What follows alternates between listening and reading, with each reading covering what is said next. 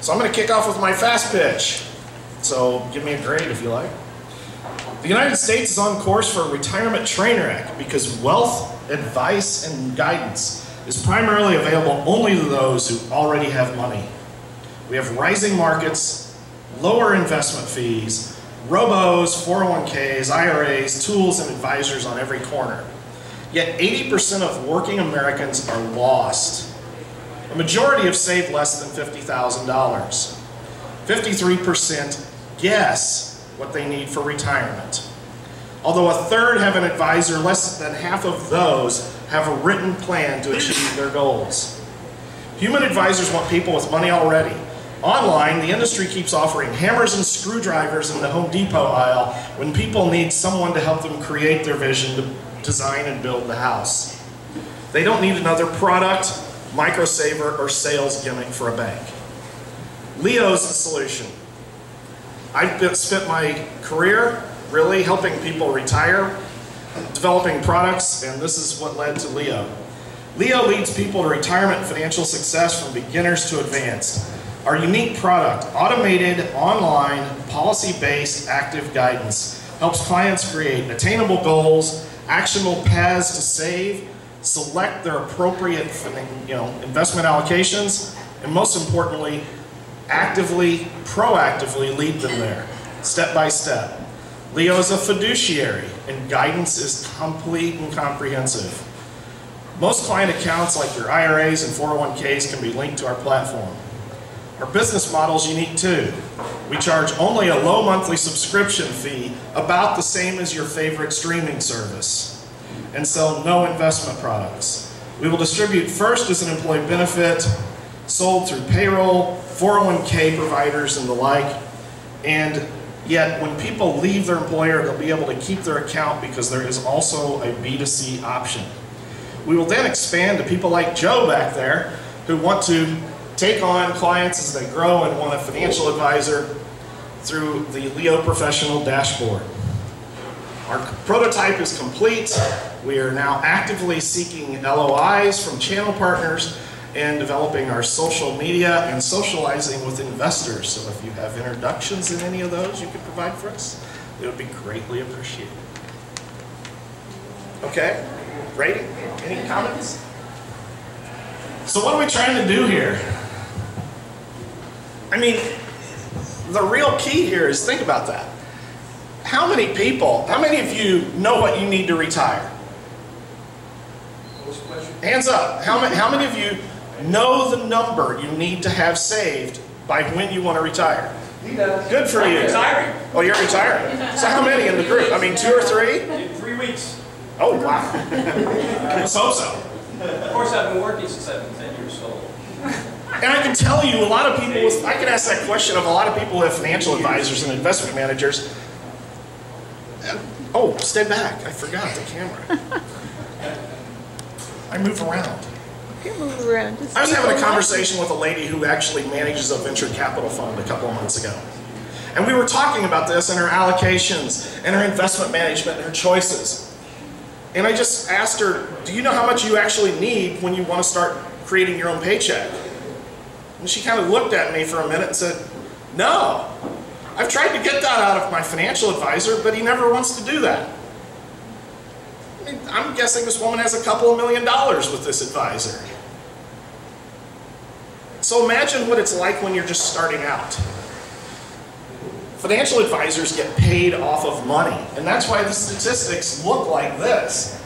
66% of Americans have less than $50,000 saved.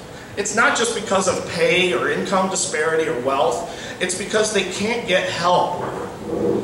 Historically, our nation depended upon pensions.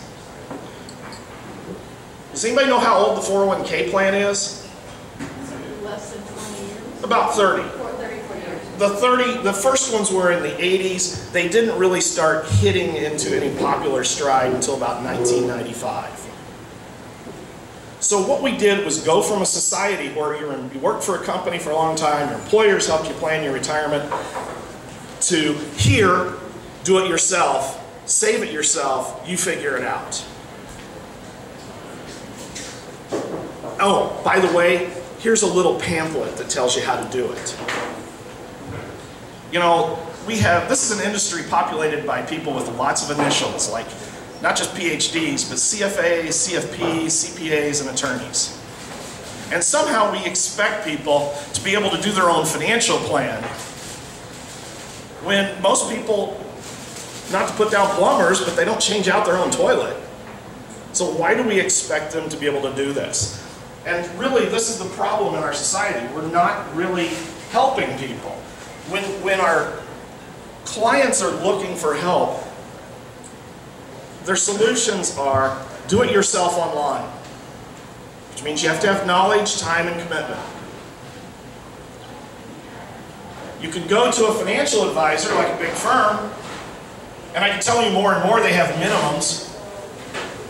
You can't get an account with Merrill Lynch unless you have $500,000, unless maybe you're on the phone-in side. $500,000. The Edward Jones guy over here still has no minimum. But who are you going to get? Not to knock Edward Jones, I've trained thousands of them. They're an ethical bunch of people, but who are you going to get if you're just starting out? Is the top producer going to make time for you, or probably suggest the new guy or gal down the street who also banged on your door 3 times in the last week? You can go to life insurance people. Here's a common example of that. My son graduated before he went to law school, he just graduated from law school, but in between, he's like, I want to start saving. He was working for a year. Oh, sorry. He calls up this friend who worked for a big insurance company, because he worked for his dad, said, I want to start an IRA. They gave him a proposal for an annuity. If you've ever looked at an annuity, they take out half the money you pay, especially in the first year, is going to fees. It's not going in your account. I said, you don't need that. Tell them you just want a Roth IRA and some mutual funds. You can do this online. You can go to Edward Jones. Well, I want to do business with my friend. They kept presenting him the annuity. They kept doing it. They would not just present him something simple. That's a common experience. They weren't just going to offer what he needed. They wanted the extra package. And your really good fee-based advisors, they're putting a lot of time into people, but they still have minimums. As a matter of fact, it's hard to get in the door if you don't have $250,000 there anymore. I'm not knocking you, Joe. It's a business model. Because Joe loves what we're doing here. So how are we going to take this online? Because I can tell you right now what's online, like I said, is kind of like saying to people, you want to build a house, let's go over here to Home Depot on Kings Highway. There's lots of tools, there's lots of materials. Do you know how to do it? That's really what E-Trade, TD Ameritrade, and those are really built around. So if we're going to take this online though, it can't just be input-output. We have to be able to guide people through an experience. One of my favorite analogies is who's used TurboTax? Do you use the Q&A side? Or you just fill out the form? Some people fill out the form. I'm a tax attorney and I use the Q&A side. Why? Because I understand where it's taking me. I don't have to keep up on everything. It takes you through a journey. Now they have something going for them called April 15th. While, hey, you're going to retire some days a little less incentivizing until you start to get there and go, oh my God. So we've got to be able to engage people. We've got to be able to take them through a journey that has the average person able to understand what we're doing. And so what we did was really come up with a scheme, a process built around flipping the switch, flipping the perspective of financial advice. Financial advice to this day is based on numbers and accounting, and processes are based around the advisor. And somehow you as the client are supposed to follow this. That doesn't work online. And it really doesn't work for most people. Behavior is what makes the difference in success. So we have to encourage and incentivize behavior. So it means we had to redesign how financial advice looks to the client and break it down into its simplest behavioral levers. A goal, has a path, you invest, and you have to do the stuff. Execute and remind and stay on path and adjust. So what we've done is give a large kind of half amorphous universe of planning. Simple behavioral context that actually becomes kind of a storyboard, which we can gamify, which we can use visual indicators instead of numbers, which we can actually incent behavior, and that's what matters.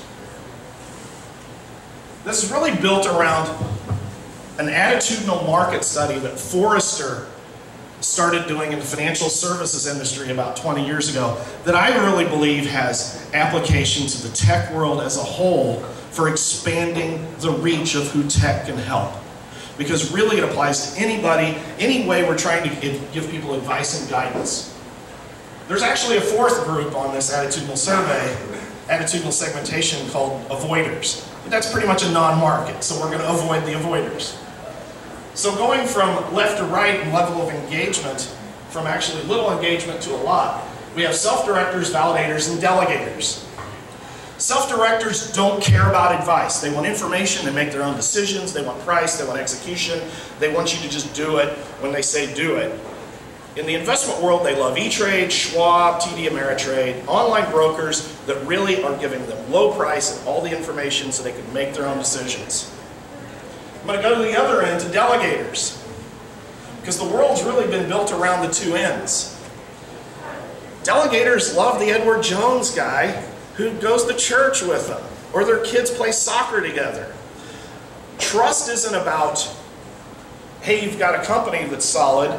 It's about, you've got a company that's solid, oh, I like you, I know you. It's an emotional relationship.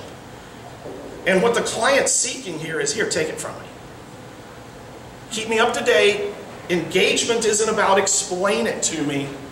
Engagement is about make recommendations. Let me know things are going well and send me occasional birthday cards. The validator has long been ignored by the industry.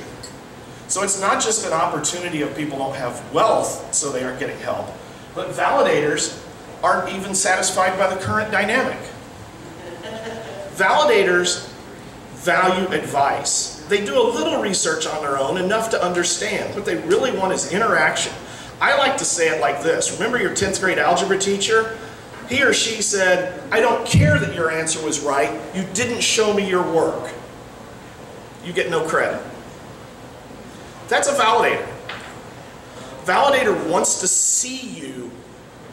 They want you to take them there. They want to be engaged in a process that gives them advice and helps them understand where you're going.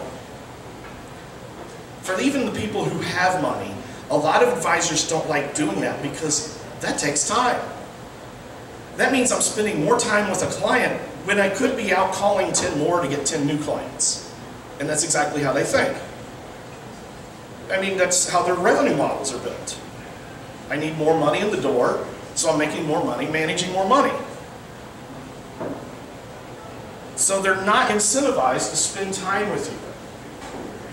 Now, people who are your fee-based advisors actually do pretty well with this because they're working on an amount that's really about the money under management with them, and so the amount of time they spend can be allocated more to clients. But again, that's really just available to people with lots of money. The reason I believe this has a lot of application to tech as a whole, the self-director world is input-output. That's where tech's been until now. We're starting to see it. We're starting to see things like chatbots, but chatbots aren't the answer. They're just another tool in the box. Engaging people is not just engagement in a gamification way or keep them interested. It's at what level are we keeping them interested? Are we actually satisfying their need to understand the recommendations and the advice and guidance we're giving them? So it's obviously got to be UX oriented and engaging that way like Candy Crush. But it's really got to get to the, you're actually showing me something and guiding me. So This is an example of some of the wonderful work done by Bill and Chris. Advertise for Bill and Chris, cha-ching. Bill did our UX designs. Chris is our CTO. We have a demo. It's a process designed to walk you through creating goals and then give you the level of information you want as you work through the process. There's a lot of competition in this, but really when it comes down to automated guidance, there's really just one competitor right now. And that's Pefin, who advertises themselves as the world's first AI financial planner. I think they're targeting themselves really well for a nice niche market. I prefer to soften it up a little bit. The tagline on the website right now says, there's one line in there that says AI guided by human advice, human wisdom. You know, I want to modify this. AI is a tool. It's not the answer. It makes this more effective. Engagement and process is what makes this work. There's some big players in the world. Number one is Charles Schwab. And everybody in the industry fears them because they have more money under management than anybody, about $6 or $7 trillion. It's also an industry, though, where we'll use our two local examples, big ones. Edward Jones has maybe a 1.5 to 1.75% market share. Wells has about a 2% market share. Lots of money is made, by playing in small percentages of the market.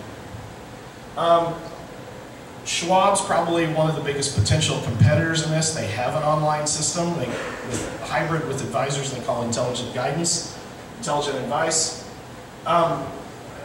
Schwab knows how to play well with others, though. Schwab does really well at never trying to squash out all the competition because they're usually getting money like they probably would from Leo.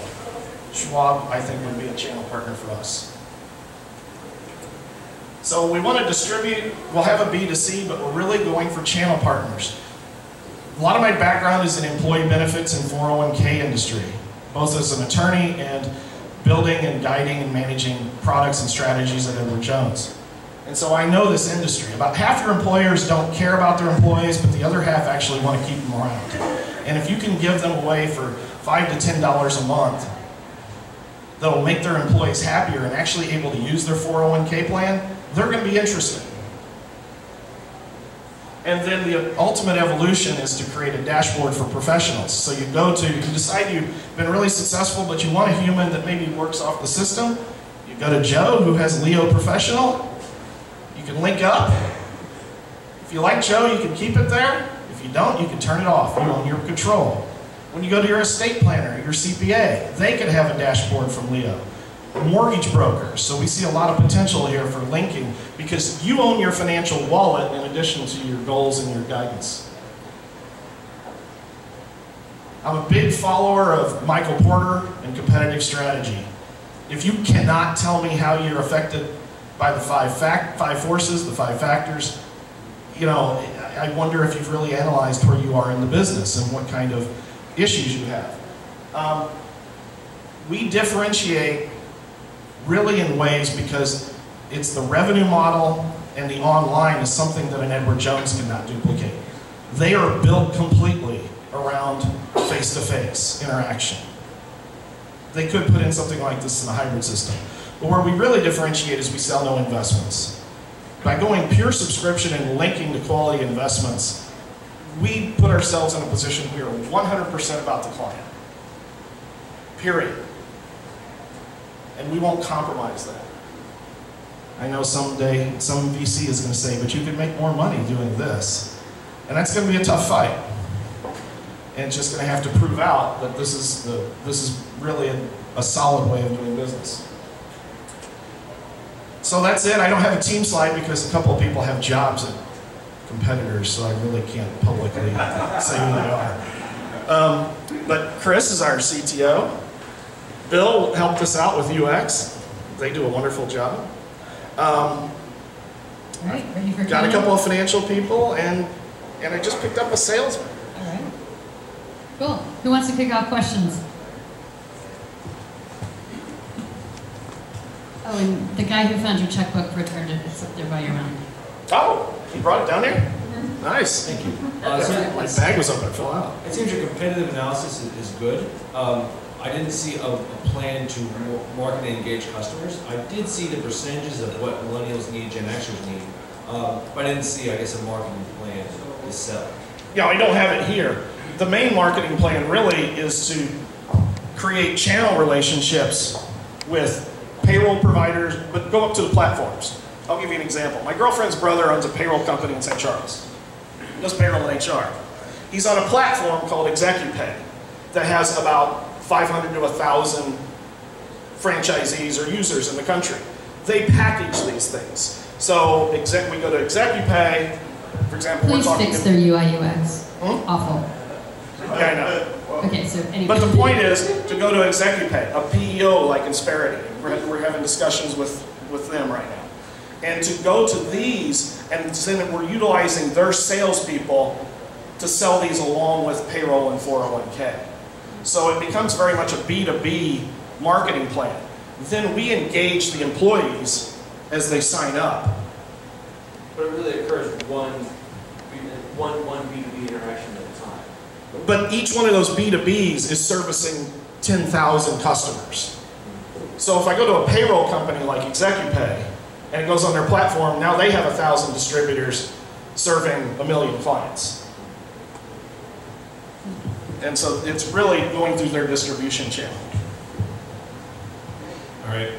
You know, well, you and I have talked a lot about this, and I hope it gave you a good ad there. No, and I totally Joe's agree with good. what you're doing. I mean, it gives tangible goals for people, it gives, actionable items. My question is, and we've never discussed this, and I can't believe it, is you talk about how you're not a provider of the investments. Could you talk about how that interaction works between eventually owning a mutual fund and how you're set up to do that? Well, this hasn't been built yet, but the plan, which is very executable, is to have direct links with selected investment partners.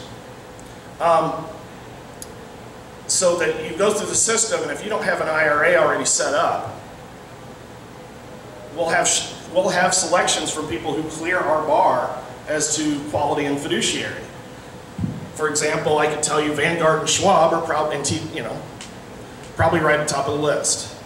Why? Because they're very inexpensive, they're quality, we can manage them, there's not a lot of fluff there. Data sharing is easy.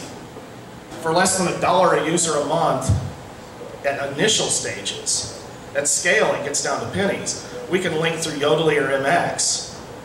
I've been looking at MX and collect all the data on about any financial account, including your 401k in the country. So we can gather the information to help you make the decisions. There's also technology out there, like for example, there's a competitor that does nothing other than allocate 401k accounts that actually can go in and tap into your account through data scraping and reallocate you. Their technology is there to be able to actually go into other accounts and make the adjustments. So it's a matter of the tech build over time. So linking up and creating executables is expensive, but it's very doable within the scheme of things. It'll start out narrow in scope. Obviously, it's got to just work with what we can, it's going to progress over time with the money. I love what you're doing, and this is really, really amazing. When I think about my personal story of coming back from Afghanistan, 2011, being 21 years old, and having $50,000 in the bank, and not having the knowledge of what to do and how to plan for my future. Do you see the future of your company also helping the younger generations? Oh, it's absolutely targeted to millennial Gen X. I mean, let's also remember, millennial doesn't describe the kids in college now. Yeah. Millennials are out of, in theory, millennials are all 25 and older now, 24. So when you blame the kids on college, those damn millennials, as the old white guys do, you're not talking about millennials in college anymore. It's now the Gen Z, the kids that were raised with bike helmets when they walked to the bus. I mean, that was a picture we used to use at Edward Jones to describe the generation from 2000 on. They were very pampered because we lived in risky times. But back to your point, military is something that comes from that. There was a week in October, Investment News cover, has a picture of a major in the Air Force and his wife, and it says, military, worthy of our advice, but they ain't getting it. I'm paraphrasing the headline for effect, but that was the article. And this really goes to that client too. Military and veterans, government employees, a lot of people who still do have pensions, have benefits, but no assets. At least they're big bulk retirement assets. That's where people have their money if they do. So advisors don't want to give them time unless they're like within a year of a rollover. Then everybody's on you like flies. So military is one of those affinity groups that we're looking into how to break into. Other questions for David? If you Or know, even ed tech, or almost like educating. educators would be a great market too. I think right now it's a matter of we're exploring those and where there's a weak spot. I'm not going to sit here and tell you I'm going to build this for military and veterans. We're having those conversations, and if there's a penetration point there versus on the other hand, I had a call from a guy who represents coaches out of DC last week, nationally. He's like, I love this. Why? Coaches, everybody's not Nick Saban making $10 million a year, or even Barry Odom making $3 million. There's a lot of, he started a business in theirs for volleyball coaches. You know, a Division I volleyball coach makes 150 grand a year and they move around. He's like, these people need help. He saw this as instantly. He's like, and they all talk to each other. So it's finding, right now we're exploring the weak points. And you might say, the penetration points. James. Who is your target market? That's the first question. The Venn diagram is, let's bring up there, it's a validator. So that's going to be a self-selected audience based on what's presented. But that's also what I did not tell you. Validators are 50% of the people in the marketplace. Yet we've built an entire industry around 18% self-directors and 25% delegators.